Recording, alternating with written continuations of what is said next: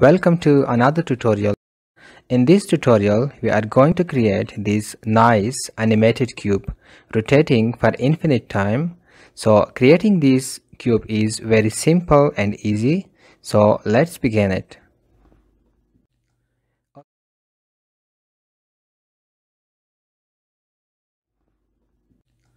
Okay, let's define the basic structure of the HTML. Title will be rotating cube. Now inside the body element, we will define a div with class equal to top container. Now inside the class top container, we will define another div with class equal to container. Now let's save this and open the browser, and of course nothing to display. Now let's write the CSS for the page. Select all elements, margin 0, padding 0, and box sizing border box. Now target the body element. Display will be flex. Justify content center. Align items center. Weight will be 100%. Height 100 viewport height. And background color will be black. Now the page has a black background, and we have also set the contents of the body element to be centered vertically and horizontally. Now let's go back to the code editor. Select the top container class. Perspective 1000 pixels. The perspective property gives an element a 3D space. The smaller the value is, the closer the element will look, and if the value is greater, the effect will be subtle and the element will look far away. Now let's copy the container class. Position will be relative. Width will be 200 pixels. Height 200 pixels. Border 1 pixel solid white. Transform style preserve 3D. Okay, we have the container with white borders, which will be the container for the cube, and now we need to add 4 div elements inside this container that will form the 4 sides of the cube. Now inside the container class, we will define 4 div elements where each div element will have 2 class names, one common class name sides, so that all div elements will receive the same CSS style, and one unique class name so that each div element can be selected separately. Now we have 4 div elements with the text back, left, right, and front. Now you can see all the 4 div elements appears inside the container. Now we need to style it. Now copy the sides class. Width will be inherit. Height inherit. It inherits the width and height from its parent, which is 200 pixels. Position will be absolute. Transform style preserve 3D. Display will be flex.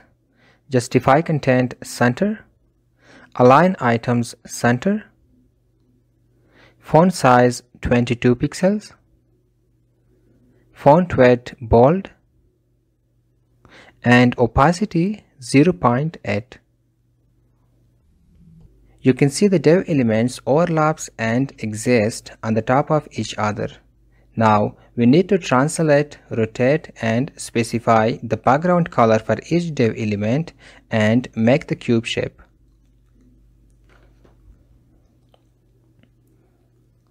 Let's comment out the other 3 div elements and target the div with class equal to back.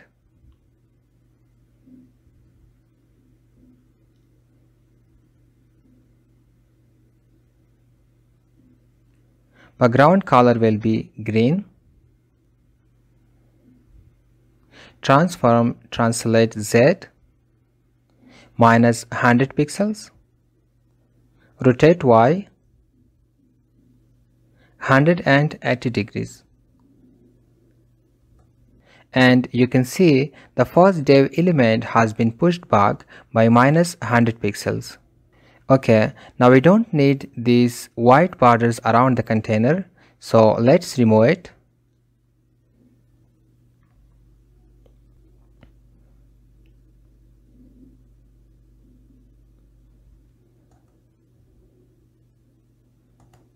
Okay, now comment out the last two div elements and target the second div with class equal to left.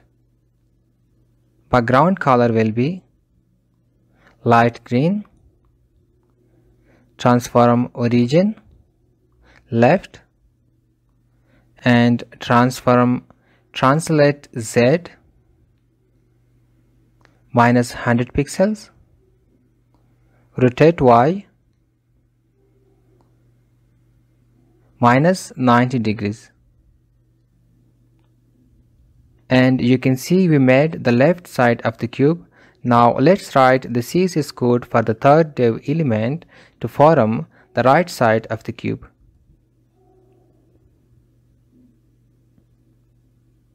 Target the div element with class equal to right. Copy the above code. Change the background color yellow and transform origin to right, and also change rotate Y from minus 90 degrees to positive 90 degrees. And there we have the right side of the cube. Okay, now we want to bring the fourth div element forward by 100 pixels to form the front part of the cube.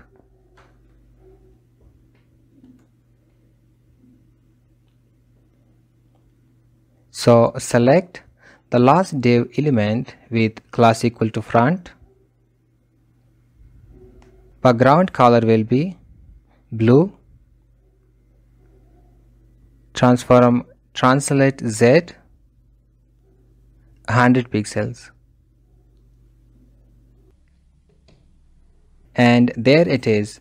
We have formed the cube shape. Now to rotate the whole cube shape, we need to add animation. So let's go to the code editor. Find the container class, and inside the container class add animation. Animation name rotate. Length will be 8 seconds. Linear, infinite. Now let's define the keyframes for the animation. Animation name rotate at 0%. Transform rotate Y 0 degree and at 100%.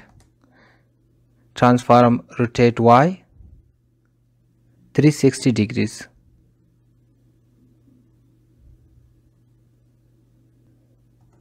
And there it is. Finally we have a nice rotating cube. And that's it for this tutorial. I hope you enjoyed this class and learned something from it.